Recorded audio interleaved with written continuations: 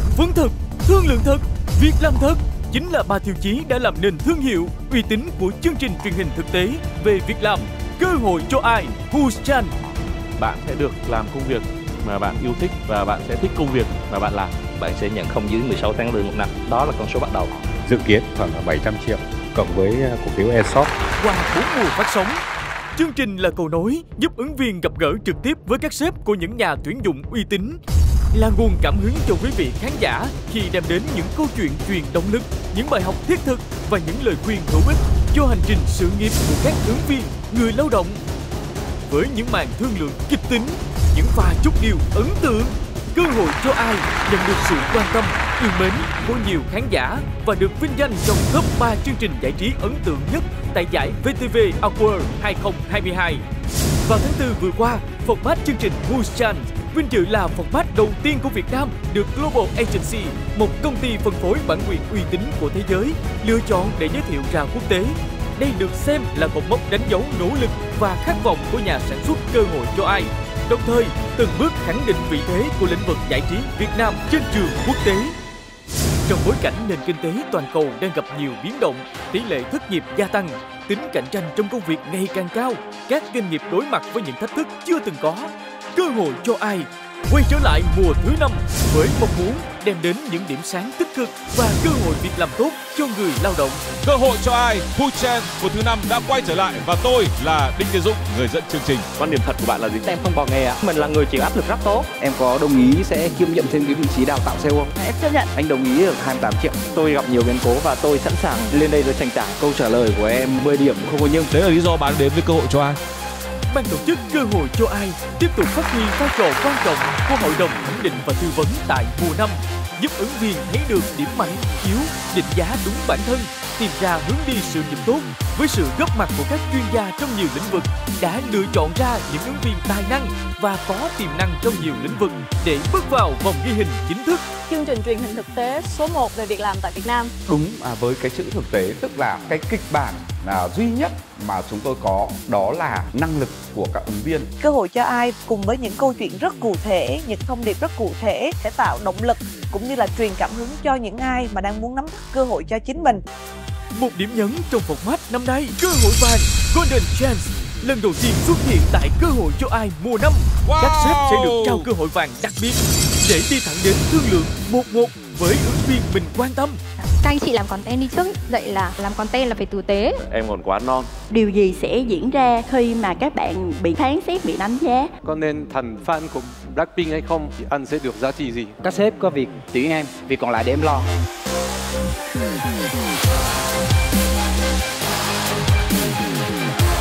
Chấp cơ hội vàng, sẵn sàng bứt phá. Ai sẽ là người chấp được cơ hội vàng và giành được việc làm đáng mơ ước trong mùa 5? Hãy cùng khám phá ngay bây giờ!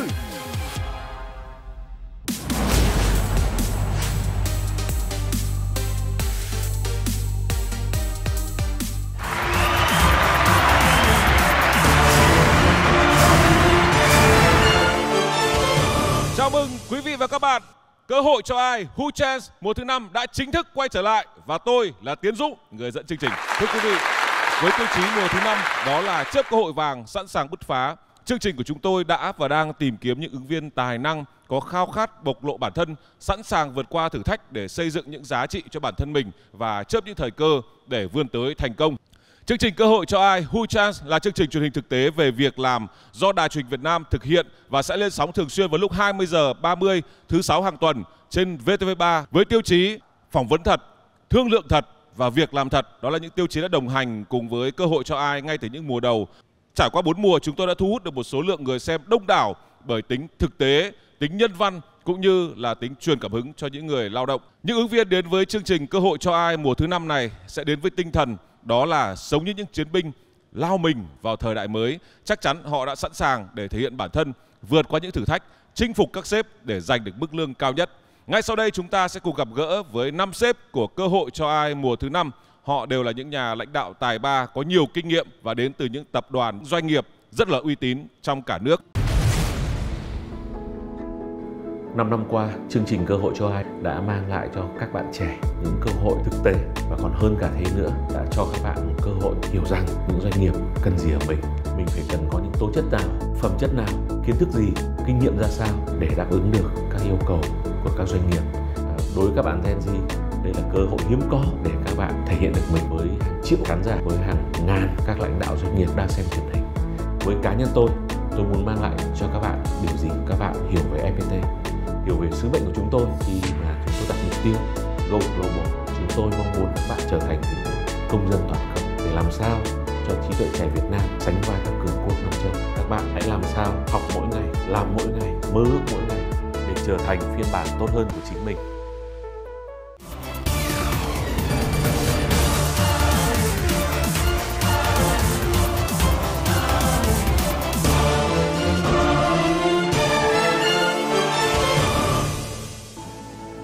Với mục tiêu phát triển Bảo Ngọc trở thành tập đoàn đa quốc gia trong lĩnh vực nuôi trồng, chế biến thực phẩm, đồ uống và thương mại xuất nhập khẩu, chúng tôi đã luôn nỗ lực cải thiện chất lượng với nhiều hương vị mới, mẫu mã đa dạng, bao bì hấp dẫn nhằm thực hiện sứ mệnh nâng cao sức khỏe cộng đồng, mang lại những giá trị tốt nhất cho khách hàng. Bằng sự tâm huyết và dày công nghiên cứu của đội ngũ marketing R&D, chúng tôi đã thành công trong việc kết hợp đưa các dược liệu quý vào sản phẩm tiêu dùng thiết yếu nhằm phòng ngừa bệnh tật và tốt cho sức khỏe. Với tinh thần là người trẻ tiếp nối truyền thống, tôi hy vọng bằng nhiệt huyết và trải nghiệm của mình có thể giúp các bạn trẻ có những lời khuyên hữu ích phát triển bản thân và nghề nghiệp. Tập đoàn là nơi khai phóng tiềm năng ở mỗi con người, tìm kiếm những nhân sự có nhiệt huyết, trách nhiệm với công việc, trình độ, thái độ, tốc độ. Chúng tôi luôn đề cao yếu tố làm việc bằng tất cả niềm đam mê.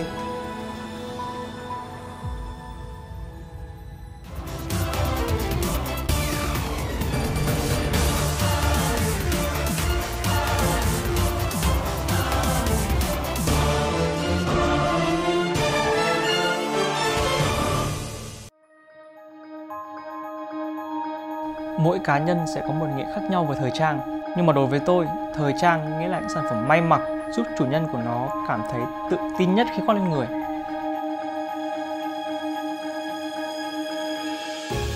IV Moda đang bước vào giai đoạn chuyển mình bứt phá, trở thành một doanh nghiệp bán lẻ thời trang và chuẩn quốc tế hàng đầu ở Việt Nam. Chúng tôi đã và đang đầu tư vào nâng cấp chất lượng sản phẩm vốn là thế mạnh của thương hiệu, kết hợp với những đối tác uy tín, đồng thời phát triển các dự án thăm dò ý kiến, giúp trải nghiệm khách hàng trở nên ngày một tốt hơn. Sứ mệnh của công ty là giúp khách hàng tạo dựng phong cách bằng những tuyên ngôn thời trang của bản thân mình. Sự kiên trì, chính trực, không ngừng sáng tạo là những nền tảng cốt lõi để tạo ra những giá trị đích thực cho khách hàng và thương hiệu. Chúng tôi tìm kiếm những nhân sự mà có thể thấy rõ được cái sự đam mê, quyết liệt trong lần giao tiếp đầu tiên. Chúng tôi sẽ đồng hành cùng các bạn trên con đường tìm kiếm phiên bản tốt nhất của chính mình.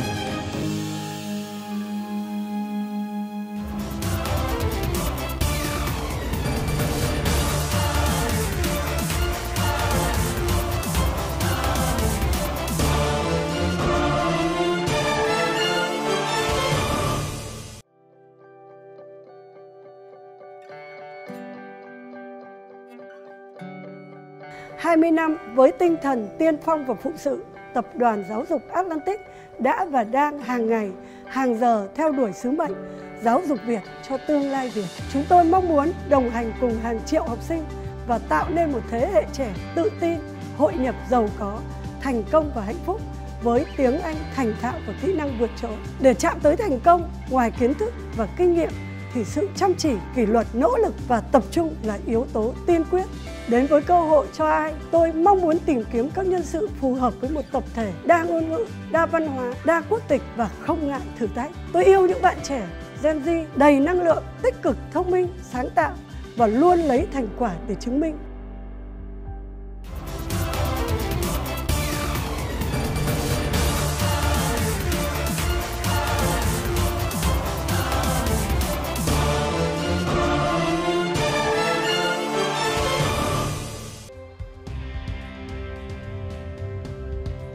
Sứ mệnh của chúng tôi là giúp người Việt hạnh phúc hơn bằng cách tận dụng tối đa tiềm năng thế giới số, có cách liên tục khám phá, tích hợp giải pháp công nghệ đa lĩnh vực và luôn mang tới sản phẩm công nghệ theo kịp xu hướng của thời đại.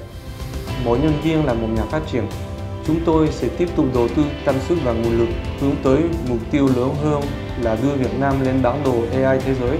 Người tôi tìm kiếm là người có chất crazy, Gen Z sáng tạo, không ngừng hướng tới những mục tiêu táo bạo để đạt vị trí tiền phong trong lĩnh vực công nghệ tại Việt Nam. AI là xu thế tất yếu của thời đại. Nếu bạn không vượt qua AI bản chất riêng của mình, thì bạn sẽ bị AI thay thế.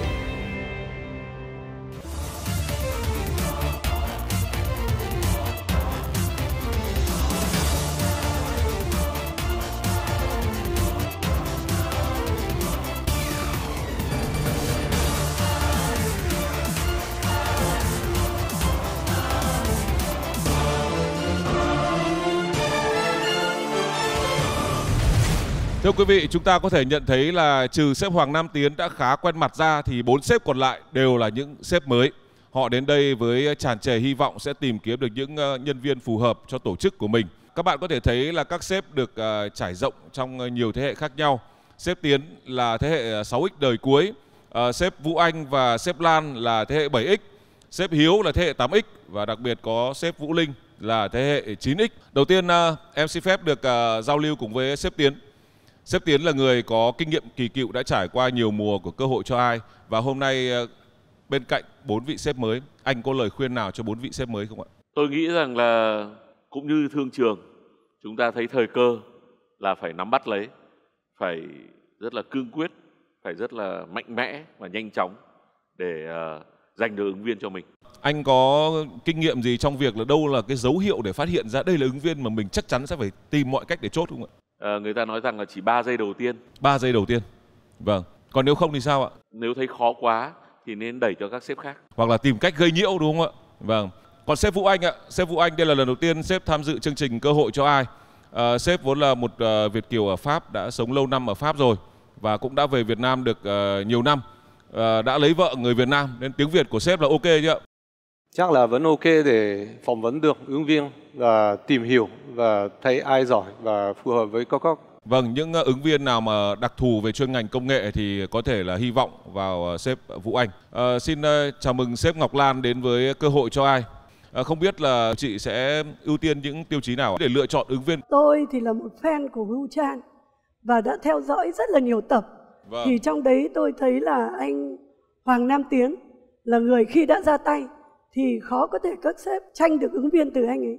Ở trong tất cả các sếp ngồi đây thì hầu như là khác ngành nghề.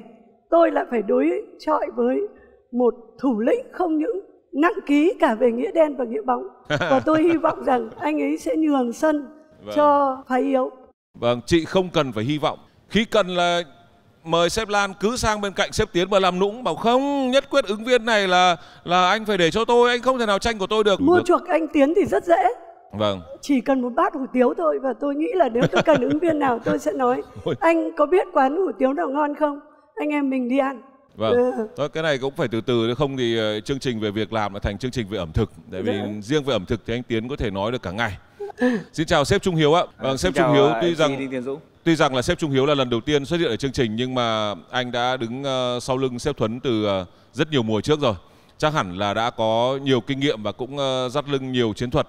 Anh có muốn tiết lộ chiến thuật của mình không, hay là cứ giữ bí mật như vậy để ngấm ngầm tuyển dụng các ứng viên của mình? Hôm nay là thực sự là rất vui, hạnh phúc khi được ngồi đây. Ngồi đây ngày hôm nay thì cũng là một cái vai trò trách nhiệm rất là lớn lao. Mong muốn được truyền cảm hứng cho các bạn trẻ, cũng đại diện cho một thế hệ lãnh đạo mới, và muốn các bạn trẻ làm sao để nuôi dưỡng cái ước mơ của mình, nuôi dưỡng cái khát khao của mình. Tôi có một cái cơ duyên được xem Cơ hội cho ai từ mùa đầu tiên, và ngay khi xem chương trình này thì tôi đã có một cái ước mơ mình có thể một ngày nào đó được đứng ở trên sân khấu, vai trò là một bạn ứng viên. Thì tôi tin rằng là cái việc tôi ngồi đây ngày hôm nay cũng sẽ thể hiện được cái khát khao, cái ước mơ dành cho các bạn trẻ. Nếu như chúng ta có ước mơ, cứ mơ đi, và chúng ta sẽ từng ngày vun đắp cái ước mơ đó. Biết đâu một ngày nào đó các bạn cũng sẽ thực hiện được một cái ước mơ giống như tôi. Và với những sản phẩm ngọt ngào như Bảo Ngọc thì không biết là cái phong cách của sếp đến từ Bảo Ngọc có ngọt ngào không ạ? Cái phong cách tuyển dụng của tôi sẽ là đánh nhanh thắng nhanh, quyết liệt và quyết đoán. Vâng. Chính vì vậy là nếu như gặp một bạn ứng viên phù hợp, cùng tần số, cùng cái mindset với cả doanh nghiệp của chúng tôi, thì chắc chắn chúng tôi cũng không ngại mà phản đàm với các vị tiền bối như anh Tiến hay như chị Lan, như anh Vũ Anh. Chúng tôi cũng sẽ tung chiêu và cũng sẽ tranh đấu rất là quyết liệt, sòng phẳng để giành những ứng viên đó về cho doanh nghiệp. Vâng. Cũng mong các anh chị giơ cao đánh khẽ, có gì thì chỉ bảo thêm cho các bậc đàn em. Tuy rằng có 3 thành viên là dày dạn kinh nghiệm nhưng mà còn một thành viên trẻ tuổi, và phong cách thi đấu thì chúng ta chưa thể biết được, có khi lại rất quyết đoán và rất là quyết liệt, và cạnh tranh lại là người cạnh tranh trực tiếp với sếp Hiếu thì sao? Ngay sau đây chúng ta sẽ gặp gỡ với sếp Vũ Linh. Vâng, chào anh Dũng ạ. Là người đại diện cho thế hệ 9X thì liệu có ưu ái nào cho những ứng viên mà trẻ tuổi và đến từ thế hệ 9X của mình không ạ? Tôi nghĩ rằng là đó cũng là một trong những cái ưu ái mà mình sẽ dành cho các bạn ứng viên trong chương trình này, bởi vì về sự hiểu biết cũng như là về sự đồng cảm thì có lẽ là nó sẽ dễ hiểu hơn khi mà giao tiếp. Ngoài ra thì cái cách mà Avimoda tuyển dụng đấy là sẽ chọn những bạn nhân sự mà trong 10 giây đầu tiên các bạn ấy đã cho thấy được cái sự bốc lửa và nhiệt huyết của mình. Đến từ một công ty về thời trang thì không biết là những tiêu chí để lựa chọn các ứng viên của sếp Linh có gì đặc biệt không? Ví dụ như là phải có về ngoại hình, phải có về dáng người, hay là gu của trang phục phải thế nào đấy, nó phải có một chút thời trang hay thế nào không ạ? Chắc là trên giấy tờ thì lại không có đâu ạ, nhưng mà chắc là ngầm hiểu với nhau thì đâu đó nó sẽ có một vài những cái chi tiết như vậy đấy ạ. Vâng, tức là trong 10 giây đầu tiên nó sẽ có đúng cả rồi chi đấy tiết ạ, nó như cũng vậy. là phần tầm nhìn nữa. Vâng, còn bây giờ chúng ta cùng đến với cặp ứng viên đầu tiên bước vào vòng đối mặt. Đầu tiên, chúng ta cùng chào đón bạn Nguyễn Thị Huyền. Nguyễn Thị Huyền, 22 tuổi, đến từ Ninh Bình. Tốt nghiệp chuyên ngành quản trị marketing tại Học viện Ngân hàng. Hơn 2 năm kinh nghiệm về tổ chức sự kiện, quản lý đội nhóm. Phó bí thư chi bộ sinh viên. Phó chủ nhiệm chèo 48 giờ, tôi chèo về quê hương. Hơn 4 năm đồng hành cùng nhóm bạn trẻ yêu nghệ thuật truyền thống. Trải qua 3 vòng casting thì tôi cảm thấy là bản thân tôi có thêm được những cái lời khuyên từ hội đồng thẩm định. Từ đó thì rút ra được những cái gì đó là thế mạnh của mình, và từ đó thì phát triển thêm những thế mạnh đó. Tôi luôn luôn tham gia những cái hoạt động về những cái nghệ thuật truyền thống như là về quan họ, về hát sẩm, về chầu văn. Và tôi đồng hành cùng các bạn trẻ, có những bạn như tôi và có những anh chị có thể hơn tôi và yêu đam mê nghệ thuật truyền thống thông qua các lớp học, thông qua các cái workshop và talk show ạ. Thông qua chương trình này thì tôi muốn gửi gắm tới các bạn cùng với thế hệ của tôi rằng là hãy cứ tự tin, hãy cứ bước đi, hãy là chính mình.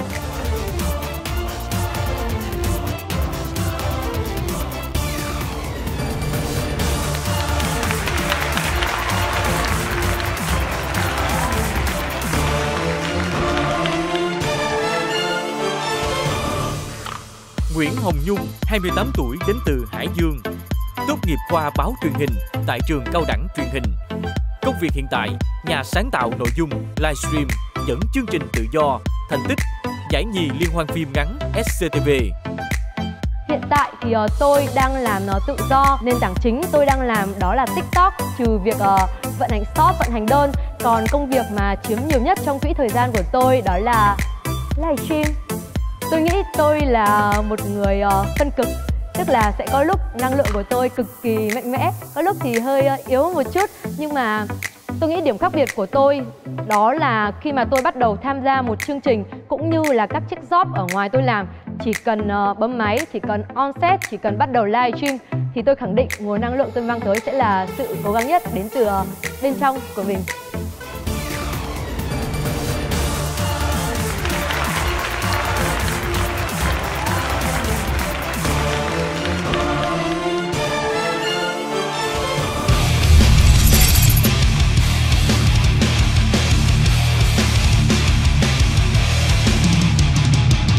Và bây giờ tôi sẽ dành ra ít phút để các bạn tự giới thiệu về bản thân. Đầu tiên tôi xin mời bạn Huyền. Xin mời em. Em xin chào các sếp, em xin chào anh MC cùng toàn thể quý vị khán giả đang theo dõi chương trình Cơ hội cho ai. Tên em là Nguyễn Thị Huyền, cử nhân đại học ý nên liền xưng danh. Học ngành quản trị kinh doanh, quê hương là ở Ninh Bình Yên Mô. Giờ đang sống ở thủ đô, 22 tuổi đói ước mơ cũng nhiều. Em sinh ra và lớn lên tại một vùng quê và di sản. và cũng là một nơi mà một loại hình nghệ thuật truyền thống đang được gìn giữ và phát triển, đó chính là hát sẩm. Và cũng là những câu hát vừa rồi em vừa trình bày. Và trong những năm tháng cấp 3, em là một trong 2 học sinh vinh dự được đứng vào hàng ngũ của Đảng. Và đây cũng chính là một cái nền tảng để em có sự phát triển sau này. Bên cạnh việc học thì em luôn luôn tích cực tham gia những hoạt động trong và ngoài trường với nhiều cái vai trò như là tổ chức và truyền thông trong những chương trình học thuật, tình nguyện hay là nghệ thuật truyền thống cho các bạn sinh viên và bạn trẻ. Và tuy nhiên thì em không quên tích lũy cho mình hơn 1 năm kinh nghiệm về marketing và tổ chức sự kiện. Vì thế nên là em đứng ở đây với mong muốn trở thành một cái mảnh ghép đa sắc màu trong công ty của các sếp, từ một cô Gen Z năng động tới một chuyên viên có trách nhiệm để hòa mình và đóng góp được cái giá trị cho các sếp. Cái môn hát sẩm này là mình cứ làm thơ 68 là mình hát sẩm được đúng không em? Dạ vâng ạ. Vâng, thơ 68 thì tôi làm được, để hôm nào tôi nhờ em ấy dạy tôi cái phần hát sẩm. Giới thiệu với em luôn là anh Tiến là người kéo nhị rất hay. Vâng, nên là riêng cái môn hát sẩm của em mà anh nghĩ là thêm anh Tiến kéo nhị là chuẩn. Vâng. Tiếp theo chúng tôi sẽ dành thời lượng cho bạn Nhung để bạn Nhung giới thiệu bản thân mình. Xin mời Nhung. Ngày hôm nay em đang rất high nên chắc chắn em sẽ thật nice. Phải tới ngay cơ hội cho ai, không bao giờ chờ tới ngày mai. My name Nhung care gì, còn tên em mà đã viết chắc chắn sẽ không bao giờ suy. Bây giờ em đang làm gì? Xây kênh này hộ anh đi. Ok em đơn giản lắm, em chỉ cần make money, livestream, edit, content, actor. Một mình em cần được hết, em không phải là tay mơ. Làm thế có ra đơn hàng không? Làm thế có lên xu hướng không? Anh ơi nếu mà win chắc cho em đặt đơn ảo được không? Tính em không thích nói nhiều, em chỉ muốn làm nhiều điều. Nếu mà anh cũng đồng ý, anh em mình sẽ cùng phiêu. Top doanh số không thể chê, những ý tưởng vạn người mê. Đến lúc ấy em sẽ nói, anh ơi, sếp và em dùng mờ bê. Chúng tôi đi hết từ bất ngờ này đến bất ngờ khác. Chúng tôi đề nghị ban biên tập lần sau phải lưu ý trước cho các sếp cũng như là người dẫn chương trình, không chúng tôi cứ bị tình trạng này giật mình lắm. Lúc nãy tôi suýt ngã từ trên ghế này xuống. Phải nói là phần giới thiệu của em là gây sốc đấy và rất là ấn tượng. Và cũng giới thiệu luôn với em, anh Tiến cũng biết chơi cả beatbox nữa. Vâng, nên là nếu trong trường hợp mà em muốn rap thì có thể là nhờ anh Tiến beatbox luôn cũng được. Vâng. Dạ vâng, tôi cũng phải khoe là ngày xưa thay vì đọc báo cáo tổng kết thì tôi đã từng rap báo cáo tổng kết. Vâng. Vậy thì không biết là sếp Tiến nghĩ sao về việc sếp Tiến sẽ lo phần rap, còn em sẽ là sáng tác và melody cho một ca khúc về FPT. Không, hoặc là sáng tác một ca khúc để bán bánh bảo ngọc cũng được. Sếp Hiếu cũng đang có nhu cầu cho việc đấy. Tự nhiên lại thấy rất chờ mong anh Tiến hát rap. Vâng, thôi đừng. Trong chương trình chúng ta cũng dù sao nó cũng có những cái standard nhất định trong cái việc là chất lượng nghệ thuật. Để anh Tiến hát thì tôi sợ rằng chương trình không lên sóng được. Nên thôi, tôi nghĩ là chúng ta phải đến với phần khác. Sorry em xin lỗi nhưng mà thực ra em có chuẩn bị 2 phần giới thiệu và em cũng chưa có giới thiệu xong hết luôn đấy. Tại vì cái phần rap của em nó chưa có được đầy đủ về em ạ. Thế à? Vâng. Thế là vẫn còn phần nữa à? Dạ vâng. Lại vẫn còn một cái cú sốc, cú ngã gì đó nữa. Vâng, đâu rồi, em cứ ấy đi, anh bám chặt vào bàn đấy rồi. Rồi. Xin chào tất cả các sếp và tất cả mọi người tại trường quay. Em là Hồng Nhung, cựu sinh viên trường cao đẳng truyền hình. Và năm cuối trước khi tốt nghiệp, em có nhận được giải thưởng, đó là giải nhì liên hoan phim ngắn SCTV. Đến từ chiếc MV được đầu tư gần 1 tỷ đồng, có thể là 3 triệu, đến từ mẹ của mình. Kỹ năng chuyên môn hiện tại của em đó là content creator, livestream, edit video và diễn xuất. Mục tiêu trong tương lai của em đó là sẽ phát triển mạnh mẽ hơn nữa trong lĩnh vực truyền thông, marketing nói chung và social media nói riêng. Ngày hôm nay em đến với chương trình cùng mong muốn đó là sẽ mang tới nguồn năng lượng tích cực, mạnh mẽ nhất và biết đâu đó em sẽ có cơ hội cho mình qua sự gật đầu của một vị sếp nào đó, đúng không ạ? Và em là cô gái năm nay 28 tuổi nhưng mới bắt đầu thực hiện ước mơ năm 18 tuổi của mình, nên chắc chắn sẽ không phải là một người bình thường đâu. Em cảm ơn. Vâng. Thưa quý vị, vừa rồi chúng ta đã đến với 2 phần giới thiệu, phải nói là đi hết từ bất ngờ này đến bất ngờ khác của các ứng viên của chúng tôi. Và anh xin lưu ý với 2 em là 2 em sẽ chỉ có một người có cơ hội được chạm tay vào chiếc vali này. Chiếc vali này sẽ mang giúp các em nguyện vọng và ước mơ để gửi tới các sếp. Và có thành công hay không, có được cơ hội để đến với việc làm của các em hay không thì dựa rất nhiều vào việc các em sẽ thể hiện như nào. Và xin mời chủ đề của vòng đối mặt.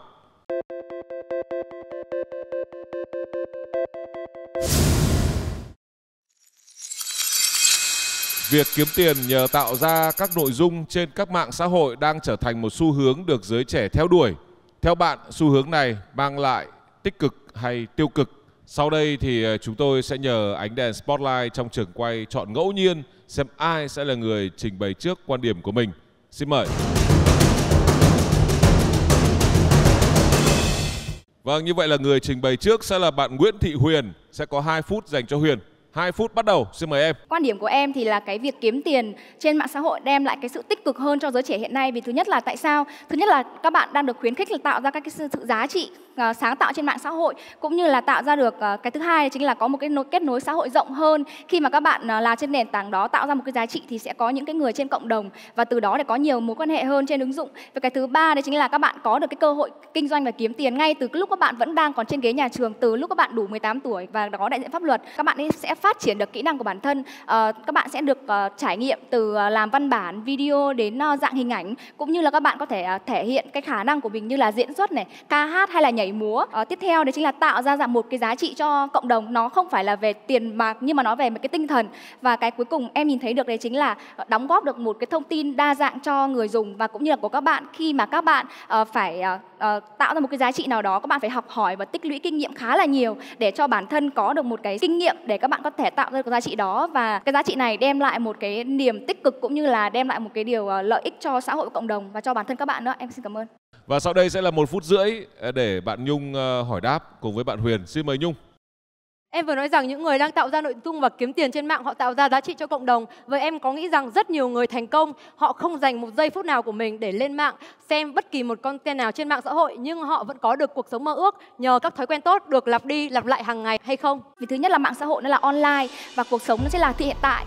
Các sếp ở đây thì hầu như là các sếp nào cũng phải có một cái mạng xã hội để làm gì ạ? Thứ nhất em nghĩ là không phải là vì các sếp kiếm tiền mà các sếp đang lan tỏa những cái điều tích cực cũng như các cái giá trị, cũng giống như một chương trình truyền hình, cái độ tiếp cận phủ sóng sẽ tốt hơn. Và khi các sếp muốn lan tỏa nhiều giá trị hơn đến với người khác, và cái công việc đó cũng thế, không chỉ là đem lại tiền bạc mà đem lại rất nhiều cái giá trị bổ ích cho mọi người ạ. Bạn có nói về sự kết nối và chúng ta sẽ trở nên nổi tiếng nếu như làm những cái dạng như vậy ạ.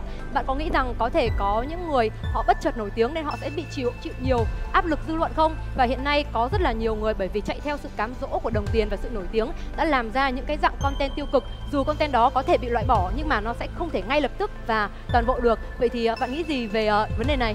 Theo em thì cái việc mà mặt tích cực và mặt tiêu cực cũng sẽ có. Và tại sao chúng ta cần phải điều chỉnh hành vi? Vì thứ nhất là nếu giới trẻ như bọn em thì cái tâm lý các bạn rất là đang bất ổn. Khi mà các bạn ấy mới bước ra trường, các bạn còn đang rất mông lung về cuộc sống cũng như là hiện tại, không biết là đi đâu về đâu, thì có một số cái bộ mặt khác là các bạn đem những cái nội dung tiêu cực, những cái thông tin giả lên truyền hình. Tuy nhiên thì nó không phải là tất cả và cái đó mình có thể kiểm soát được. Sau đây sẽ là 2 phút dành cho phần trình bày quan điểm của Nhung. Xin mời em. Theo em, đây là một xu hướng tiêu cực. Thứ nhất, chúng ta hay nói là kiếm ra tiền là tích cực rồi, đúng không ạ? Thế nhưng em đặt ra câu hỏi rằng những người đang kiếm tiền tỷ với các hành vi vi phạm pháp luật có thật sự là những người tạo ra giá trị cho cộng đồng không? Thứ hai, những ai đang trong giai đoạn cố gắng, giai đoạn khởi nghiệp, không có một ai dành quá nhiều thời gian để lên mạng xem các content làm cho mình vui hay là truyền các thông điệp cảm hứng cả, tại vì họ cần thời gian để giải quyết các vấn đề thực tế đang diễn ra trong cuộc sống hàng ngày. Thứ ba, em vừa nói rất nhiều dạng content tiêu cực, em đồng ý là có các chính sách, thậm chí là AI hay là bộ phận kiểm định sẽ loại bỏ các content này dù nó đang viral. Thế nhưng đây là một hành động không thể diễn ra ngay lập tức. Và điều thứ tư, các bạn trẻ bây giờ có những bạn mới ra đời rất là trẻ kiếm được tiền, đúng không ạ? Vậy thì kiếm tiền ngay từ cái thời điểm đó có khi nào làm thay đổi cuộc sống các bạn đó theo hướng tiêu cực không? Có thể là các bạn sẽ bị ảo tưởng về bản thân mình, hoặc là các bạn chạy theo đồng tiền nên làm mất đi những cái sự trong trắng ngây thơ như cái bạn này chẳng hạn. Và điều cuối cùng em muốn nói, mặc dù với tư cách là một dân social media nhưng điện thoại của em hoàn toàn không có Facebook, Zalo, Messenger. Em chỉ tải về khi cần thiết, nên khao khát của em là một ngày nào đó mọi người sẽ sử dụng điện thoại hiệu quả hơn. Và việc xây dựng nội dung trên mạng xã hội cũng cần phải có những biện pháp để có thể mang tới nhiều điều tích cực hơn nữa. Chị nói là chị đang làm vị trí là social media, tuy nhiên thì chị không có nhiều cái ứng dụng như là Facebook hay là TikTok. Thì theo em là cái vị trí đó mình cần phải cập nhật trend và xu hướng thường xuyên. Thì cái cốt lõi ở đâu để chị cập nhật những xu hướng đó là chị làm việc tốt công việc chị của mình. Chị không cập nhật trend tại vì chị phải là người tạo ra trend. Và một điều thứ hai nữa, tức là em không phải không dùng hoàn toàn, mà là khi có bất kỳ vấn đề gì cần dùng các mạng đó, em sẽ viết ra một cái list và em chỉ sử dụng trong vòng một ngày thôi. Sự đánh đổi ở đây là gì? Các bạn có tin rằng các bạn chỉ vào Facebook Messenger để đăng một cái tin không? Hay là sau đó các bạn sẽ xem các biểu tượng cảm xúc, xem ai comment? Vậy thì sự đánh đổi là em chỉ mất 1 phút để tải các cái app đó về. Trong 1 phút đó em vẫn làm được việc khác và các công việc vẫn được xử lý bình thường. Còn nếu như ai muốn booking em mà không chủ động làm theo cách làm việc của em, đó là gọi trực tiếp vào số điện thoại, thì ok, có thể em sẽ mất tiền nhưng mà ngược lại em có thời gian.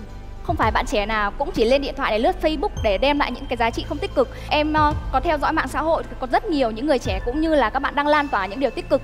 Một hành động nhỏ, ví dụ như là một bà già đã đi qua đường nhưng mà có một anh trai đã dắt bà qua, thì đó cũng là một hành động tốt và lan tỏa những cái giá trị đó trên mạng xã hội. Những cái hành động tiêu cực thì chúng ta không thể nào mà nó không xuất hiện được, vì cuộc sống luôn luôn có hai mặt. Cái vấn đề này thì chị nghĩ là nó đang có bị hơi thái quá, không tiêu cực quá không ạ? Vậy thì thay vì chúng ta đang phải xem một video về một người giúp đỡ người già ra đường, tại sao chúng ta không ra đường và trực tiếp làm cho mình những cái việc đó? Thì đó là suy nghĩ của chị. Chúng ta có thể thấy rõ ngay tính cách cũng như là cách nhìn nhận, phong cách nhìn nhận cuộc sống và nhìn nhận vấn đề của hai ứng viên của chúng tôi rất khác nhau. Một bạn đến từ văn hóa dân gian còn trẻ và khá là trong trẻo, một bạn thì theo phong cách khá là extreme và theo phong cách kiểu underground, rapper. Và hai bạn có những các góc nhìn khác nhau về cùng một chủ đề. Một bạn thì cho rằng là tích cực, một bạn cho rằng là tiêu cực, rất rõ ràng. Và tôi nghĩ điều này cũng sẽ dễ dàng cho các sếp trong việc là đặt ra các câu hỏi cùng với các bạn, và bên cạnh đó thì cũng có thể đưa ra lựa chọn của mình. Sau đây xin mời các sếp sẽ đặt câu hỏi tới các ứng viên của chúng tôi ạ. Xin mời các sếp. Nhung có thể trả lời thêm một chút cái phần là bạn nói là bạn tạo ra trend. Thế nếu mà bạn không dùng app hay là không dùng tất cả các mạng app liên quan đến social media thì bạn thường là thông tin để bạn tạo ra trend ở đâu? Cảm hứng của bạn đến từ đâu?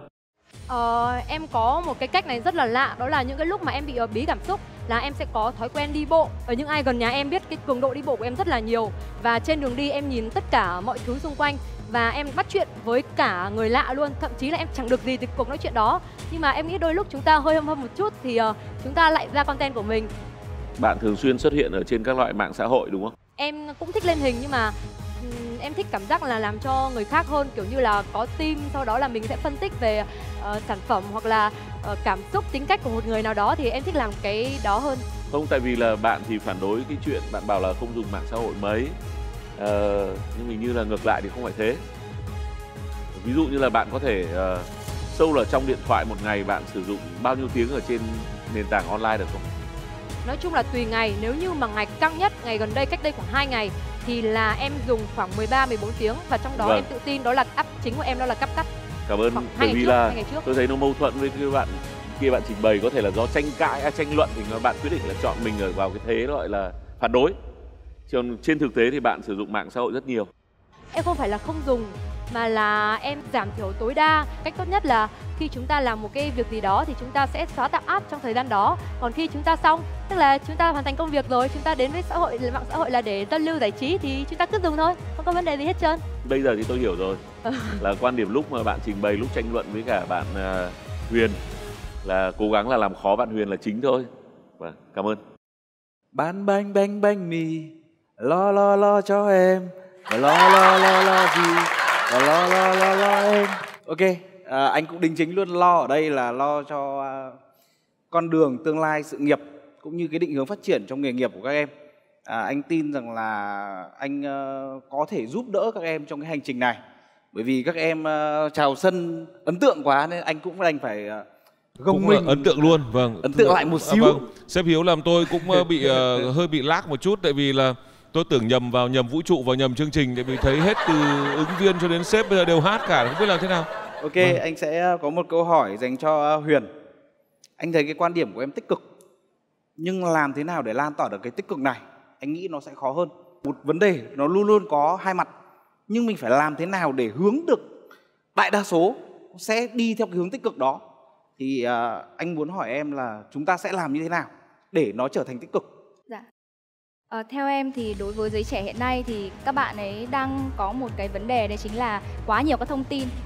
Và cái thông tin này thì đang bị ảnh hưởng các bạn ấy rất là nhiều. Thì bản thân em cũng là một bạn mới ra trường, cũng rất là mông lung về công việc, và đôi lúc là không biết đâu là đúng, đâu là sai, vì bản thân mình không phải là người tạo ra cái vấn đề đó. Nên là em nghĩ là với bạn trẻ hiện bây giờ thì cái việc định hướng cho các bạn về cả công việc và tâm lý rất là quan trọng, để các bạn xác định được hành vi đâu là đúng, hành vi đâu là sai. Từ những cái người tạo ra là các bạn thì mới tạo ra được những điều tích cực. Có rất là nhiều các cái quy định nghiêm ngặt về cái việc là tiêu cực, tuy nhiên thì em nghĩ là nó sẽ không thể nào mà hạn chế được hết. Nên là cái việc đầu tiên mình vẫn phải là định hướng cho các bạn, đặc biệt là bạn trẻ như là bọn em ạ. Nếu như các sếp không có câu hỏi nào nữa thì các sếp hoàn toàn có thể đưa ra bình chọn của mình, xem ai sẽ là người có đủ điều kiện để bước vào vòng tiếp theo, vòng chinh phục. Xin mời các sếp.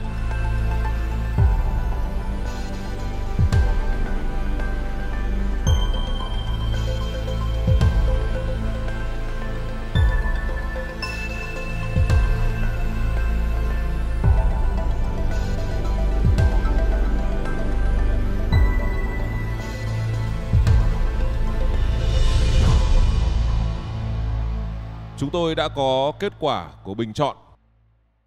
Và kết quả xin mời.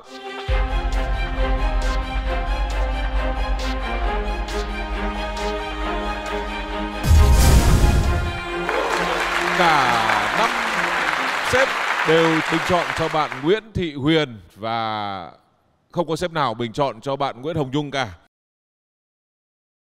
Xin chúc mừng bạn. Và lát nữa chúng ta sẽ gặp lại bạn Huyền trong phần thi chinh phục. Xin chia sẻ cùng với em. Em đã có một phần giới thiệu rất là nhiệt huyết, một phần trình bày cũng rất là nhiệt huyết. Anh tin là trong em có rất nhiều điều muốn chia sẻ, nhưng vì thời gian ngắn có thể hơi bị nhiều hướng quá, khiến cho đôi khi các sếp có thể chưa hiểu hết được em. Chắc chắn là em không được chọn thì cũng phải có lý do, đúng không ạ? Và em cũng biết là mình vẫn sẽ có nhiều điều cần phải sửa đổi hơn. Thì em rất là muốn nghe, tại vì em là một người rất thích đặt câu hỏi. Thì các sếp có thể trả lời cho em không?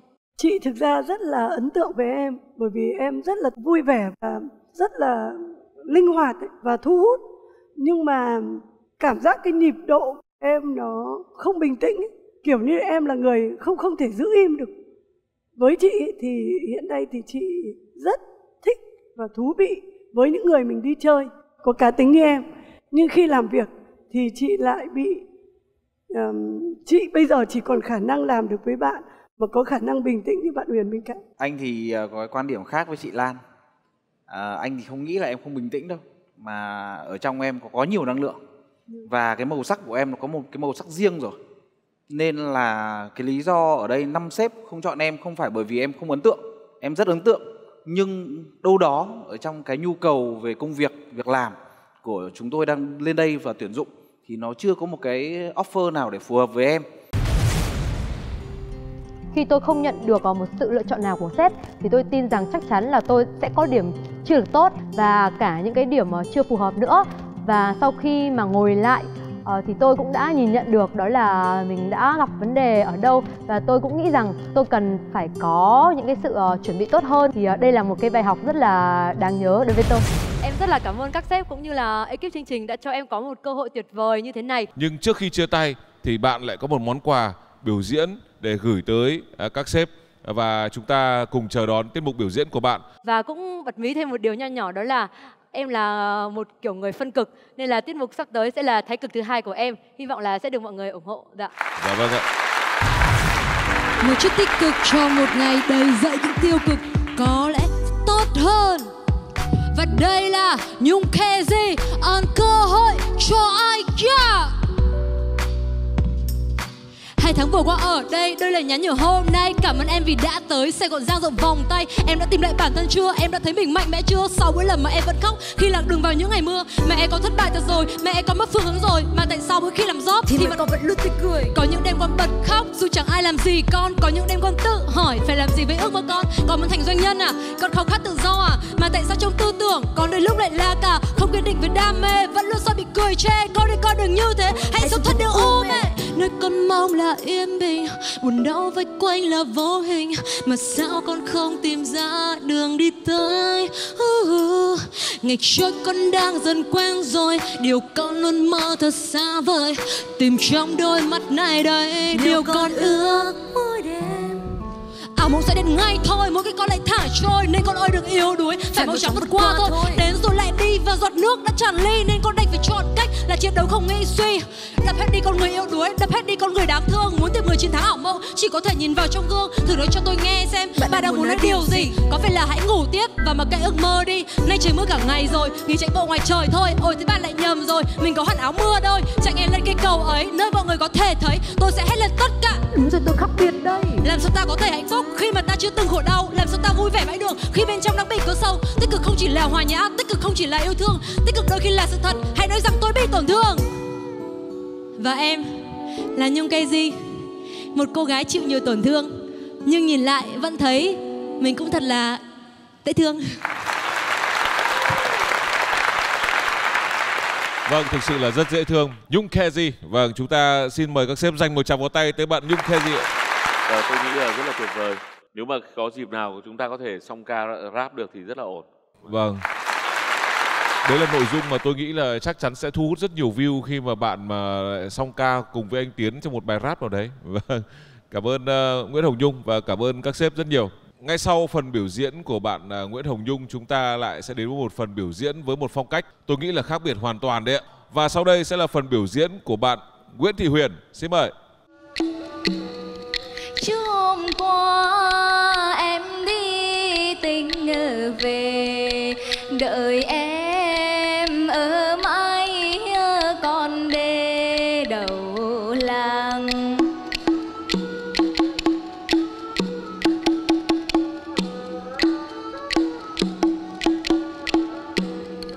Mấy khăn nhung quần linh rộn ràng, áo cài khuy bấm ý em làm khổ anh.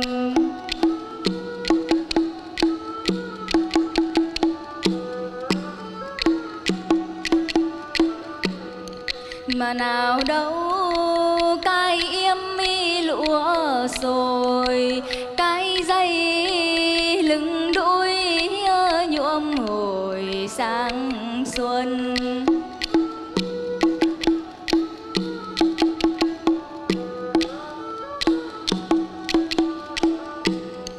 Mà nào đâu, chứ nào đâu cái áo tứ thân, cái khăn mò quải, cái quần nai đen.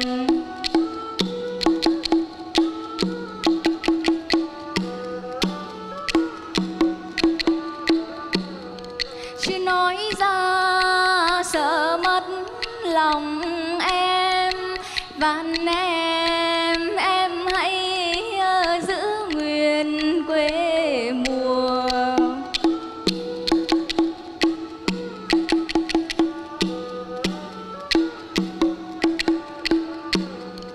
Như hôm em đi lễ chùa, cứ ăn mặc thế cho vừa lòng anh.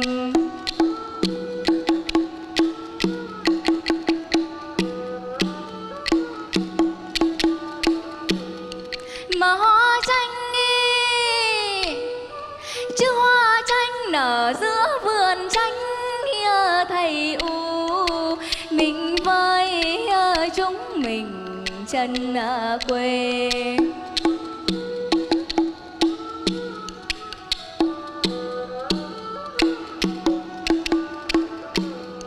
Chứ hôm qua em đi tình về, hương đồng gió nổi bay đi ít nhiều. Em ơi giữ lấy chân quê, cứ ăn mặc thế cho vừa lòng anh.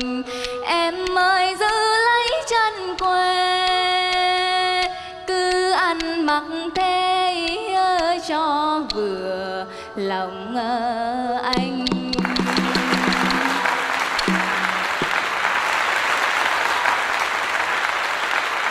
Phải nói là hai phần trình diễn khác hẳn nhau. Nếu phần trước chúng ta thấy rực rỡ và tưng bừng như một cơn gió mùa hè, thì bây giờ lại thấy thoang thoảng như một cơn gió heo may cuối thu chớm đông.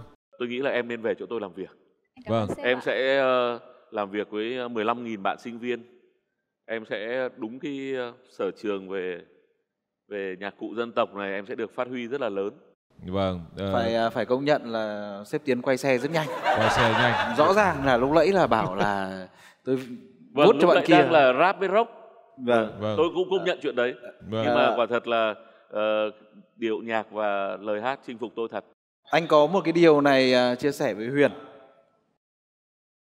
Vào một cái dịp lễ của công ty rất gần đây thì sếp Lê Đức Thuấn cũng có hát sẩm. Và sau khi nghe thì anh lạnh hết cả sống lưng. Và hôm nay anh cũng vừa lạnh hết cả sống lưng vừa rồi sau khi nghe em hát. Mặc dù anh cũng không hay nghe hát sẩm đâu, nhưng mà thực sự là anh rất mong chờ em có thể về Bảo Ngọc và có thể song ca sẩm cùng với cả sếp Thuấn. Vâng. Với cả là mỗi một dịp mà bán bánh trung thu của Bảo Ngọc chẳng hạn mà lại có một cái bài hát mà nó mang tính dân gian như này thì tôi nghĩ là nó cũng rất gần với việc là những cái ngày lễ truyền thống, đúng không ạ? Có khi nó lại là một hot content trên mạng. Chị thấy là hình ảnh như này ấy, mà ngồi cạnh cái bánh trung thu ấy, sẽ hợp hơn. Vâng. Quá Tết tuyệt thì vời, mình em cảm ơn chị. thay bánh chưng vào. Em cảm ơn chị, dạ quá tuyệt vời. Chị sẽ hỗ trợ em trong việc chiến đấu với Sếp Tiến. Dạ vâng. Thưa các sếp là chúng ta còn chưa đến cái phần đấy mà chưa gì mà các sếp đã bài binh bố trận rồi liên minh liên kết. Đổi chiến thuật anh ạ. Đến giai đoạn này là phải đổi chiến thuật. Đổi chiến thuật. Dạ vâng. Đây là ứng viên của chúng tôi mới trình bày tiết mục thôi mà đã thấy các sếp có vẻ xôn xao quá. Em ngồi cái phong cách như này, em sáng tạo ra một bài tiếng Anh để hát sẩm như này được không? Thì bọn em có hát cái bài về bài truyện Kiều khi mà được chuyển thể từ tiếng Việt sang tiếng Anh ạ. À thế à, có cả phần đấy luôn. Em thử một đoạn xem nào. Mời em.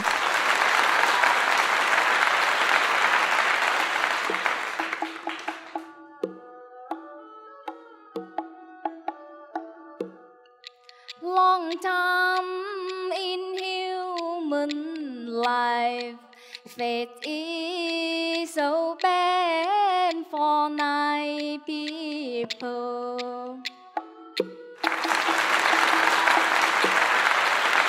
Chị Lan là có một cái trung tâm dạy tiếng Anh rất là nổi tiếng. Dạ. Thành ra chị phải thách thức em là phải hát ngay tiếng Anh. Vâng. Nhưng thực ra mà nói thì bài nào chả hát được tiếng Anh.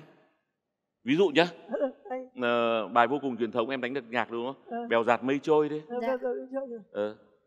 Em thử kéo bèo dạt mây trôi đơn giản rồi đúng không? How long I love you, I don't know, baby I have gone. Bài nào chúng tôi hát được tiếng Anh hết. Hoặc ví dụ bài hiện đại, đừng xa em đêm nay khi bóng trăng qua hàng cây. Don't leave me tonight when the moon over tree. Bóng trăng qua hàng cây mà over tree. Anh hát nốt câu số 2 đi. Ê, chị có muốn nghe câu tiếp theo không? Vâng. Vâng. Đừng xa em đêm nay khi bóng trăng qua hàng cây. Đừng xa em đêm nay đêm quá dài. Chuyển tiếng Anh luôn. Don't leave me tonight when the moon over tree.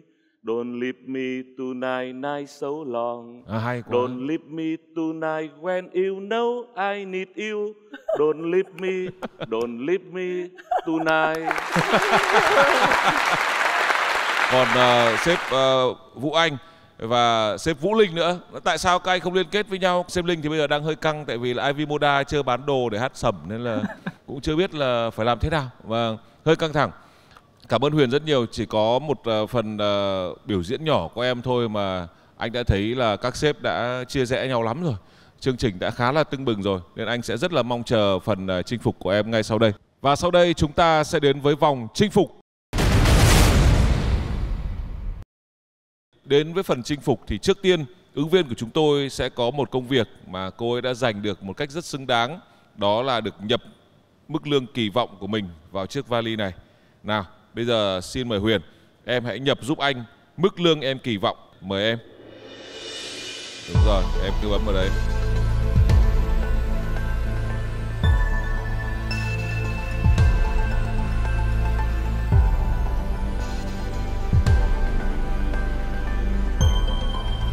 Rồi, thông tin đã được lưu lại. Thưa các sếp là chỉ có thể bật mí nho nhỏ là rất dễ chịu. Rất dễ chịu, và còn tùy các sếp tính toán như thế nào. Và sau đây thì xin mời em sẽ đến với phần chinh phục. Xin mời em. Cái công việc gần đây nhất của Huyền là làm ở một cái trung tâm đúng không? Trung tâm xúc tiến. Thì cái công việc này là full time hay part time? Em thì đăng ký làm part time, tuy nhiên thì cái thời mà em là năm sinh viên năm 4 thì em có khá nhiều thời gian, vì thế là em làm việc full time. Và bọn em cũng có tổ chức khá là nhiều các chương trình vào cả chủ nhật nữa.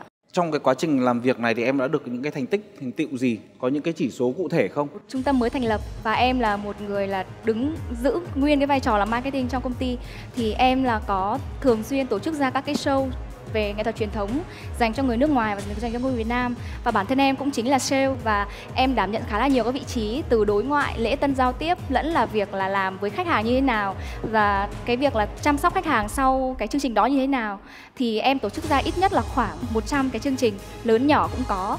Bọn em có kết hợp khá là nhiều các cái công ty du lịch rồi là các cái đơn vị về tổ chức như là bên Sở Văn hóa cũng như là một số các đơn vị khác như là trường học. Thì thực tế là trung tâm bọn em và với cái nghệ thuật của bọn em thì cái đam mê hoặc là cái mục tiêu đem về doanh thu thì khá là khó. Vì cái sản phẩm bọn em làm ra là tiếng hát, là những cái tinh thần, nên đấy là một cái thành tựu của em khi mà tổ chức ra những cái show như thế ạ. Câu trả lời của em có thể gọi là 10 điểm không có nhưng. Anh rất bất ngờ khi ở cái độ tuổi này em có thể trả lời một cách đích đạt như vậy. Công ty anh là văn hóa đa năng đa nhiệm, và anh thấy ở trong cái mà em vừa chia sẻ nó rất phù hợp với văn hóa của công ty. Ngoài ra nữa thì có một cái tầm nhìn sứ mệnh của đoàn là khai phóng tiềm năng con người. Anh cũng có thể chia sẻ với em, hôm nay anh ngồi đây là phó tổng, nhưng trước đây anh là một người kỹ thuật viên, một nhân viên R&D sang marketing, và hiện giờ đang làm phụ trách về sale. Nên em có thể hiểu được nếu như em gia nhập vào doanh nghiệp của anh, cái cơ hội để em khai phóng được tiềm năng sẽ rất lớn. Anh đang nhìn em là một viên ngọc, và anh tin rằng là nếu như em gia nhập vào doanh nghiệp của anh thì viên ngọc này nó sẽ sớm được tỏa sáng trong tương lai. Vâng, thường thì phần chinh phục này là không có cái phần mời gọi offer đấy, nhưng mà vì tôi biết là sếp Hiếu đã thay đổi chiến thuật nên cái phần vừa rồi tôi nghĩ cũng hấp dẫn, một phần mà em rất nên suy nghĩ. Vâng. Bình thường em quan tâm nhiều đến thời trang không Hả Huyền? Dạ, bình thường thì em cũng hơi ít tham gia về thời trang ạ. Em thường thì sẽ tham gia về các lĩnh vực như là giáo dục, nghệ thuật, cũng hoặc là về tình nguyện, hoặc là dạo gần đây thì em tham gia vai trò tổ chức với các cái chương trình giải chạy. Thông thường em mặc quần áo như thế nào? Một ngày của em ấy? Bản thân em là một người khá là đơn giản. Em thì cứ áo phông và quần đùi. Đi chơi thì em sẽ cân nhắc một chút xíu vì nó tùy vào hoàn cảnh cũng như là các cái trường hợp. Nhưng mà tôi chỉ đang thắc mắc một việc thôi là kiếm tiền có phải là mục đích ưu tiên hàng đầu của em trong việc này không? Hay em sẽ ưu tiên mục tiêu gì để em tìm kiếm các sếp cho phù hợp? Nếu em tìm kiếm một nơi để vừa phát huy được cái năng lực của mình, vừa phát huy sở thích của mình, lại có một cuộc sống mà có vẻ như cũng khá là nhẹ nhàng chứ không đến mức áp lực. Anh có cảm giác như vậy, anh muốn nghe được từ em. Các sếp cũng sẽ có lựa chọn tốt hơn cho việc đấy. Dạ. Đối với ngày hôm nay em tham gia chương trình thì em có 2 mục tiêu lớn. Thứ nhất là tìm cho mình một cơ hội để được học hỏi, được trải nghiệm. Thực sự là em giống như một viên đá, chứ không phải viên ngọc đâu ạ. Và em cần có một cái sự mài giũa, vì bản thân em hiểu được cái năng lực cũng như cái kinh nghiệm của mình đến đâu. Tuy nhiên thì cái sức học của em nó khá là lớn, thì em học tích lũy rất là nhanh, và em muốn tiếp thu và dấn thân mình vào một cái môi trường cũng như là một cái công việc nó phù hợp. Em có thể nhận mình là một viên đá, nó hơi khiêm tốn, nhưng anh nghĩ em là một viên ngọc thô. Nó sẽ tỏa sáng. Thời gian nhanh hay chậm thì nó sẽ là ở yếu tố ở em. Tính cách này và với cái việc cần phải được mài giũa như của em ấy, thì nên về với anh Hiếu. Và anh Hiếu cũng là người rất là cam kết, chị tin vào cái việc đấy. Nên còn anh có những cái đấy nhá, còn anh có những cái đấy, sức trẻ và sự mài giũa. Mà em về với doanh nghiệp của anh thì anh sẽ là người trực tiếp mentor cho em. Thôi Vũ Anh thì cũng là chấp nhận là hơi nằm ngoài cái cuộc đua này á, nhưng mà muốn hỏi em là có một cái idea là lúc mà xem hai em biểu diễn á, thì em có thể suy nghĩ là ghép hai biểu diễn, coi như là em hát cái cách của em mà em đưa vào cái nhạc rap không? Em thấy như nào? Dạ, em cũng đã suy nghĩ rất là nhiều. Bản thân em rất là thích một rapper rất là nổi tiếng tại Việt Nam, đấy là rapper Denver ạ. Và em có ước mơ là đam mê là mai sau là sẽ được đi hát với anh ạ. Anh sẽ hát rap, còn em sẽ hát sẩm ạ. Ok, rồi cũng hay. Vâng, anh nghĩ đấy là một ý tưởng hay. Tôi thì nghĩ hơi khác. Tất nhiên là em thì là tôi nghĩ rằng là rất là có tiềm năng. Dạ. Tôi nghĩ là tài năng thì chắc là còn phải chờ. Nhưng mà em là rất có tiềm năng. Thì tôi lại thiên về các câu hỏi. Xin lỗi nếu mà hỏi khó. Bởi vì là em còn quá non. Học marketing, cũng tham gia một số sự kiện. 15 tháng 10 này chúng tôi cần phải tổ chức một cái lễ cho 4.500 sinh viên tại Hồ Chí Minh. Và thay vì những lễ lạc thông thường thì chúng tôi sẽ đặt ra một mục tiêu là surviving in the digital life, tức là làm sao để tồn tại trong cái thế giới số này. Và trong cái đội làm chương trình của chúng tôi đang cãi nhau rất là nhiều về idea. Các bạn đấy thì trẻ lắm, cũng cỡ tuổi các bạn. Thế thì ngay lập tức tại chỗ này em có nghĩ ra một cái idea gì để tổ chức một chương trình cho 4.500 sinh viên, đầu đề là surviving in the digital life. Thì em cũng có một cái idea đấy là trở về với hiện tại. Vì thực tế là đối với bọn em thì các bạn đang bị nghĩ quá nhiều so với tương lai. Mình luôn phải sống ở hiện tại. Sống hiện tại không phải là mình bằng lòng với nó, mà mình luôn phải có một cái phương án để mà mình đối phó được với những cái khủng hoảng, cũng như là mình đối phó được với những cái không mong muốn. Vì em nghĩ là cuộc sống thì không có phải lúc nào cũng như ý. Bản thân em cũng là người như thế, nên là em nghĩ là các bạn sinh viên thì cần nhất là phải hiểu được bản thân mình đang cần gì, đang muốn gì và cái điểm mạnh của bạn ở đâu và điểm yếu của bạn ở đâu. Tại sao em lại không ứng tuyển vào cái vị trí marketing mà em lại ứng tuyển vào vị trí chuyên viên sự kiện? Vì em nghĩ là bản thân em cái điều mạnh nhất của em là em đã được trải nghiệm qua các cái chương trình, các cái sự kiện và từ đó em rút ra những cái bài học cho mình. Thì cái thời gian em học trong cái vị trí đó nó sẽ nhanh hơn thay vì là em làm một cái vị trí khác. Vì thế nên là em nghĩ cái idea đó cũng khá là hợp lý với sinh viên ạ. Cách trình bày của bạn cũng rất nhẹ nhàng và bình tĩnh và phù hợp với rất nhiều công việc của các sếp. Vâng. Sếp Lan chỉ nhắc sếp Hiếu là bấm xanh đi. Vâng, rồi bấm xanh thôi. Sếp Tiến cũng bấm đèn xanh. Sếp Vũ Linh chọn đèn đỏ không tuyển. Anh thích cái profile của em nhưng mà muốn nhường cho mấy sếp khác. Vâng. Xin cảm ơn sếp Vũ Anh, quan điểm rất rõ ràng.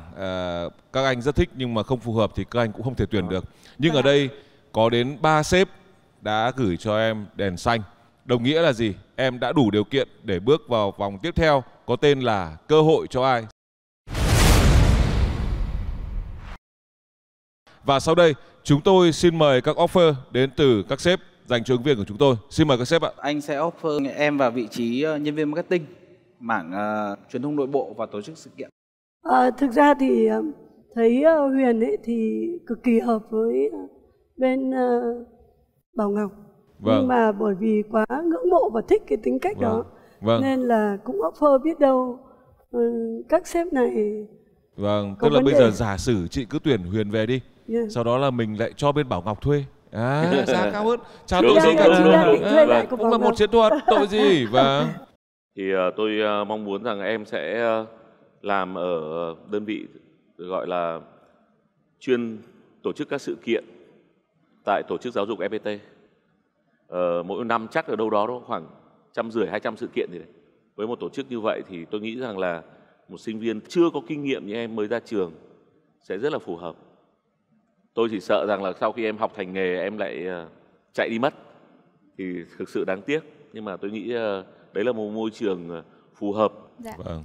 Cảm ơn sếp ạ. Xin cảm ơn sếp Tiến, sếp Hiếu và sếp Lan. Bây giờ thì xin mời 3 sếp cụ thể hóa offer của mình bằng những deal, những con số, những vị trí công việc. Xin mời các sếp.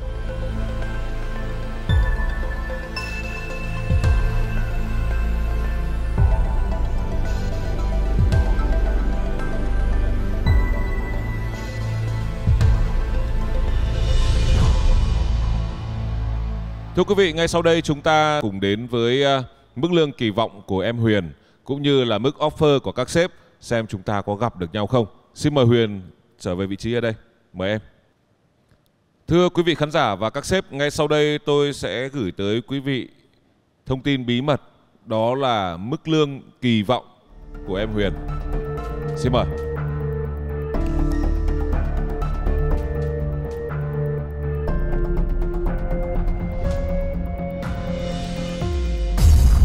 $11.688.888 đồng.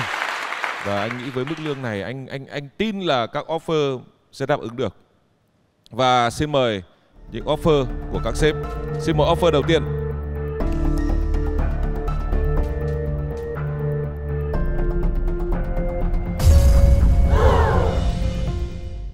Mức lương 9 triệu đồng của sếp Nguyễn Thị Ngọc Lan. Và vị trí mà sếp Lan có offer là nhân viên sự kiện. Xin mời offer tiếp theo ạ. Hồi hộp đây này. Vâng.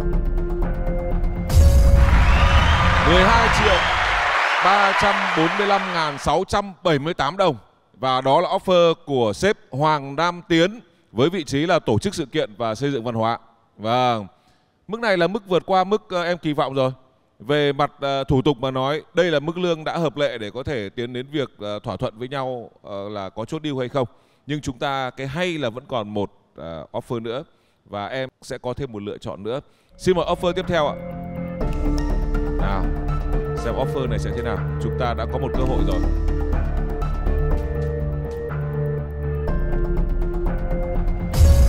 13.868.686 đồng. Vâng, đó là offer đến từ sếp Nguyễn Trung Hiếu và vị trí là nhân viên marketing tổ chức sự kiện và truyền thông nội bộ. Đấy là thêm thông tin cho em. Mức lương này cao hơn mức lương của sếp Tiến đưa ra. Và bây giờ anh cũng có một cái chia sẻ về mức lương này. Cũng giống như em, một nó sẽ là điểm khởi đầu, ba thì nó là thể hiện cho cái tài năng của em. Hôm nay mọi người có thể nhìn thấy với cái độ tuổi như em thì anh nghĩ là khi anh bằng tuổi em chắc anh không làm được như em đâu. 86 ngoài ý nghĩa nó là cái Bảo Ngọc ra đời từ năm 1986 thì nó còn là một cái lộ trình đồ thị hình sin. Tức là chúng ta không bao giờ chúng ta có thể là lúc nào cũng phát được. Đôi khi nó phải tụt xuống một chút, nhưng chúng ta sẽ cố gắng ổn định để nó sẽ duy trì ở trong cái mức độ như vậy. Đấy là cái cuộc đời của mỗi chúng ta, ai cũng như thế hết. Vâng. Thì anh cũng nghĩ là đây cũng là một cái điểm tương đồng. Vâng. Như vậy là các offer của các sếp đã có rồi.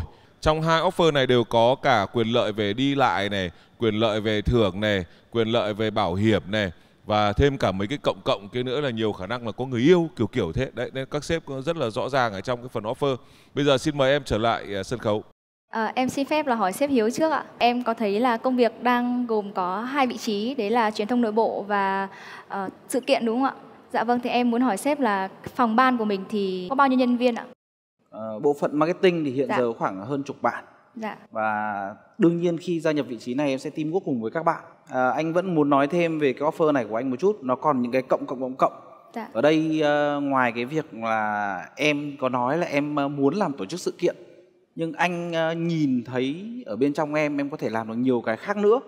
Và anh muốn em sẽ là ở những cái level cao hơn thế nữa, chứ không phải là chỉ ở mỗi mảng tổ chức sự kiện. Đương nhiên là hiện giờ có thể em đang ở cái thời điểm này, ở cái giai đoạn này, em đang thấy là em mong muốn cái công việc đó. Nhưng anh nghĩ là chúng ta sẽ cùng nhau để tìm ra được là thực sự cái đam mê về nghề nghiệp, với định hướng phát triển lâu dài của em nó sẽ là gì. Và anh nghĩ rằng là em sẽ có một cái chặng đường, một cái lộ trình rất là rõ ràng để làm được việc đó. Anh cảm ơn sếp ạ. Em xin hỏi sếp Tiến ạ. Thực ra là em muốn hỏi một chút xíu về công việc thì em sẽ làm trực tiếp với ai ạ? Chúng tôi có hẳn một cái đơn vị để chuyên quản trị việc đấy. Dạ. Thì hiện nay là có 2 đơn vị khác nhau. Một là Ban Văn hóa Đoàn thể của Đại học FPT và 2 là Ban Công tác học đường. Bởi việc của em nó sẽ liên quan đến cả 2 nơi. Tôi cũng phải cảnh báo trước. Tất cả mọi người, tức là giới sinh viên, đều biết rằng là khi ra trường nếu đã chót vào FPT thì sẽ vô cùng vất vả và môi trường là rất hà khắc. Các sếp sẽ bắt làm rất nhiều việc, bắt học rất là nhiều thứ, bắt gần như là đầy đọa. Nhưng mà tất nhiên là nó cũng có một cái lý do là mong muốn là các bạn trưởng thành rất nhanh. Tôi cũng thấy thương cho các em vì bắt học, bắt làm. Thì tôi cũng phải nói trước, nếu mà em mà muốn một môi trường tương đối dễ chịu, một môi trường mà được cưng chiều thì không nên chọn chúng tôi. Vâng. Anh cảm ơn sếp ạ. Vâng, một chiến thuật, tôi nghĩ đây là chiến thuật của sếp Tiến. Sếp gửi tới em thách thức chứ không gửi tới em gọi là những sự ưu đãi hay là đãi ngộ để dễ chịu. Thực ra anh nghĩ cũng không có công việc nào là dễ dàng ấy cả. Dạ vâng ạ. Để mà chúng ta có thể đi nhanh hơn người khác, chúng ta phải nỗ lực hơn nhiều lần so với người khác. Đặc biệt là anh nghĩ anh cũng là một người có xuất phát điểm rất là khác. Gia đình anh là gia đình bác sĩ. Anh vẫn còn nhớ một câu mà bố anh nói với anh: con ơi, sao không chọn làm thầy mà lại đi chọn cái nghề buôn thúng bán mẹt. Với tư duy của thế hệ trước, họ nghĩ rất khác với mình. Tại sao không chọn một công việc ổn định, gia đình có thể sắp đặt như vậy, nhưng lại chọn đi một con đường hoàn toàn khác? Bởi vì cái đam mê của mình vẫn đi theo. Và ngày hôm nay anh nghĩ anh ngồi đây cũng là một cái chứng tỏ đối với người cha của anh, là anh luôn cố gắng nỗ lực. Và anh nghĩ rằng là cũng là một cái có thể truyền được cảm hứng cho thế hệ trẻ như các em. Và chúng ta không có cái gì dễ dàng đâu, chắc chắn là sẽ rất khó khăn. Nhưng thực sự khi mà chúng ta hết mình, hết sức, chúng ta sẽ được những cái thành quả xứng đáng. Anh cũng nói luôn là ở Bảo Ngọc cũng không có một cái vị trí nào là dễ dàng hết cả. Và anh cũng đã có một lời hứa ngay từ lúc trước rồi. Anh cũng sẽ trực tiếp mentor cho em. để làm sao để thực hiện được đúng cái định hướng, cái cam kết như anh đã nói. Dạ vâng ạ. Anh cảm ơn sếp ạ. Đấy là những phần thỏa thuận. Em vẫn có thêm một quyền thương lượng. Nếu trong trường hợp em muốn thương lượng lên mức lương cao hơn hay thế nào đấy thì tùy em, hoặc là em có thể đưa ra quyết định của mình luôn. Cái mức lương của em thì em vốn dĩ là đã định như thế rồi, và em biết là cái thời gian mà em để up lương lên nó cũng không còn xa nữa, vì bản thân em tin vào bản thân mình, tin vào cái định hướng cũng như là cái con đường mà em đi. Vì vậy nên là em sẽ không dùng quyền thương lượng ạ. Vâng. Tuy nhiên thì em vẫn là đang phân vân. Và em biết là ngày hôm nay thì không có lựa chọn nào đúng, không có lựa chọn nào sai cả. Nó chỉ là lựa chọn phù hợp hay thôi ạ. Vâng. Em cứ cân nhắc đi, rồi em hãy cho anh biết quyết định của em. Em sẽ chọn về với sếp nào là quyết định hoàn toàn ở em. Em xin phép là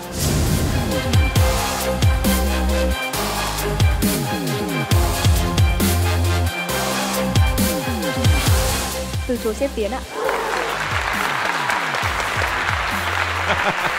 Thực sự là hôm nay em rất hồi hộp. Rất hồi hộp. Đến cái vòng này vì đối thủ gọi là đối thủ đấy, đúng chính xác là đối thủ đấy. Với anh Tiến là rất áp lực. Vâng. Và anh cũng nghĩ rằng là cái vừa rồi, cái sự cố gắng để thể hiện cái sự quan tâm của anh dành cho em, anh nghĩ là một cái ứng viên rất là tiềm năng, có một cái điểm chạm, và đây cũng là một cái thành công của anh khi anh đã vượt qua được cái áp lực trước một người anh, trước một người sếp. Vâng. Như vậy, đúng không ạ? Cảm ơn em. Vâng. Và quyết định của em là gì? Em mới từ chối sếp Tiến thôi. Dạ. Vâng. Nhưng em từ chối nốt cả sếp Hiếu của tôi thì sao? Vâng. Anh Dũng đừng làm em đau tim. Không, tại vì là chưa gì em đã ăn mừng rồi thì... thế là ăn mừng hơi sớm à? Vâng, tại vì chưa mà. Bạn mới từ chối thôi, chứ từ chối sếp Tiến chứ chưa nói là có chấp nhận về với sếp Hiếu hay không. Và em xin phép là về với đội của sếp Hiếu ạ. Chúc mừng sếp Hiếu. Bây giờ em bắt đầu được rồi.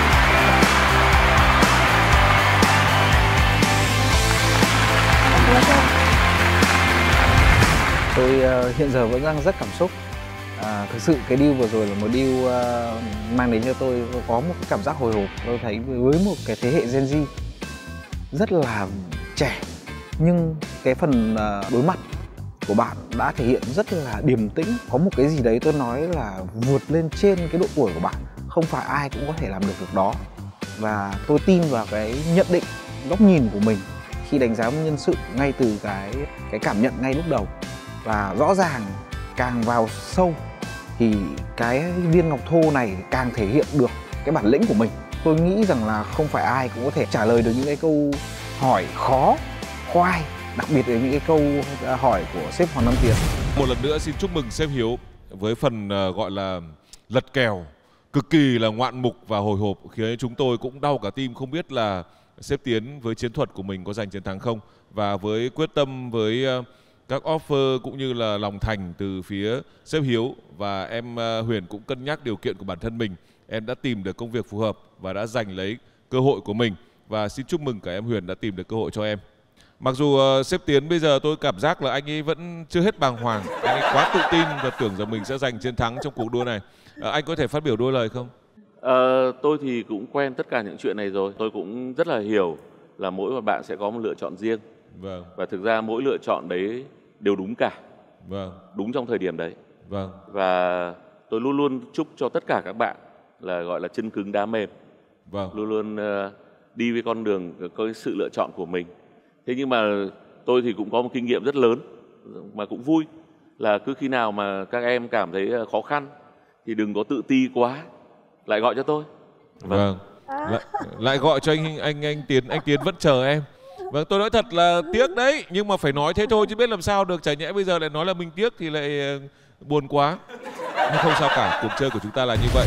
Vòng casting đầu tiên thì tôi có được các anh chị ban tổ chức phỏng vấn là thích sếp nào nhất và lựa chọn sếp nào. Thì thực ra là tôi rất là thích sếp Tiến, và tôi khi mà đưa ra cái sự lựa chọn từ chối sếp Tiến thì bản thân tôi rất là hồi hộp, cũng rất là thích làm việc với sếp Tiến. Tuy nhiên thì tôi lại thấy được cái sự phù hợp của tôi đối với sếp Hiếu và đối với công ty Bảo Ngọc.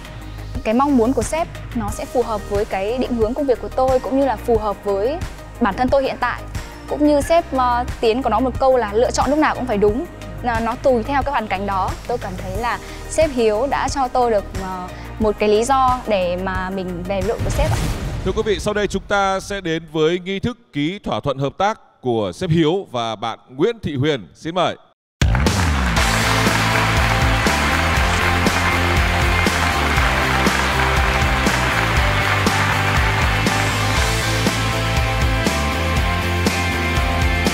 Thỏa thuận đã được ký. Xin chúc mừng sếp Hiếu, xin chúc mừng em Huyền. Và xin mời hai anh em xuống chia vui cùng với các sếp để các sếp cùng được hưởng niềm vui này khi tuyển được một nhân sự tuyệt vời. Dạ. Đây. Đến với chị Lan, đồng minh của sếp Hiếu. Vâng. Em cảm ơn sếp. Dạ. Em cảm ơn vâng, sếp Tiến sếp ạ. Tiến. Sếp Tiến vẫn buồn lắm. Vâng. Thưa quý vị, thỏa thuận hợp tác vừa rồi đã khép lại chương trình Cơ hội cho ai ngày hôm nay của chúng tôi. Chúng tôi xin trân trọng cảm ơn các sếp đã đến để trao cơ hội cho các ứng viên. Xin cảm ơn các ứng viên đã đến đây để cùng nhau tìm kiếm cơ hội. Xin cảm ơn quý vị khán giả đã theo dõi chương trình của chúng tôi.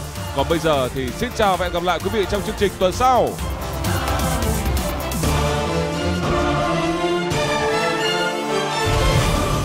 Cái ước mơ của doanh nghiệp đâu đó chắc chắn nó sẽ là một phần cái ước mơ của người lao động. Câu trả lời vừa rồi của anh thì em Thu cũng chưa cảm thấy là hài lòng. Ước mơ của anh rồi ước mơ của các sếp nó không đúng.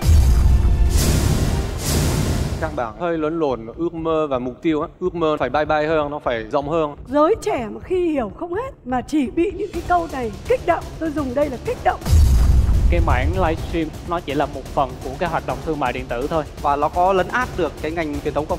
Nó cũng không hoàn toàn thay thế được cái hoạt động mua hàng truyền thống của khách hàng. Cái tỷ lệ em mua hàng trên kênh livestream ấy mà làm cho em hài lòng ấy đang là bao nhiêu %? Em chưa từng mua hàng qua livestream. Đến nơi đó tôi mua sản phẩm đó ngay tức thì, thay vì là họ phải đi ngồi và đợi xem livestream. Và em khẳng định ngành livestream sẽ phát triển mạnh mẽ trong vòng 3 năm tới. Người thì bảo là không thay thế được truyền thống, người thì bảo là sẽ phát triển rất mạnh mẽ, nhưng mà chẳng thấy có con số đâu cả. Nó đem về doanh thu phải nói là hàng tỷ đồng. Ở đây ai cũng biết livestream là một xu thế, tóm lại là phải theo kịp thời đại, nếu không là chúng ta sẽ bị đi chậm.